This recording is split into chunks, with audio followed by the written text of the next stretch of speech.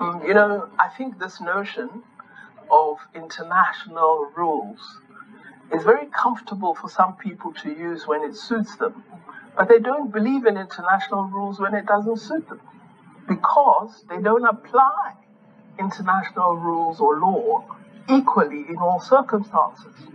So you can't say because Ukraine has been invaded that suddenly sovereignty is important, but it was never important for Palestine. It's very peculiar. If you believe in international law truly, then wherever sovereignty is infringed, it must apply. And this is the point we've been making, that we use the framework of international law unequally, depending on who is affected.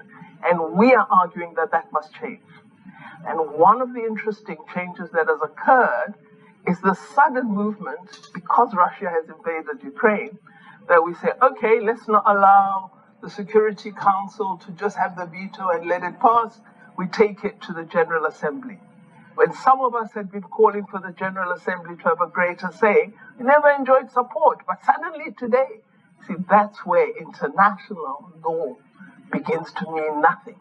Because for some, we see it as a cheating, and for others, we see it as a benefit. So our argument is, let's revise the international multilateral system to ensure that we observe that post-1948 has arrived. That was the South African, I believe the South African Foreign Affairs Minister or something of the sort. But whatever the case is, I must say it is not peculiar. It is not peculiar, and it is not unusual. Not unusual. Those with power, those who are privileged, have always acted like this.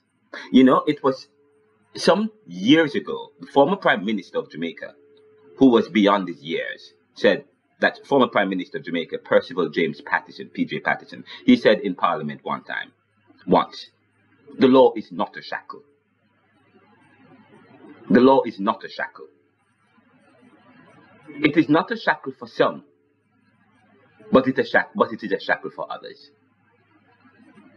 That has always been the case. That has always been the case. And I will talk about this at my Caribbean Thought class later this evening, my Caribbean Thought lectures at the Jamaica Theological Seminary. And of course, we will go into this talking about the issue of nationalism, the issue of self-determination, the issue of sovereignty, the issue of penetration. So it has always been the case with Haiti, yes? It has always been the case with countries of the global south. It has always been the case. The term, how we discriminate, how we make determinations based on our privileges. We will talk about this on the Neoliberal podcast as well, and in my upcoming book, Neoliberalism, Neoliberal Globalization, Reconsidered. I'm Ronaldo McKenzie.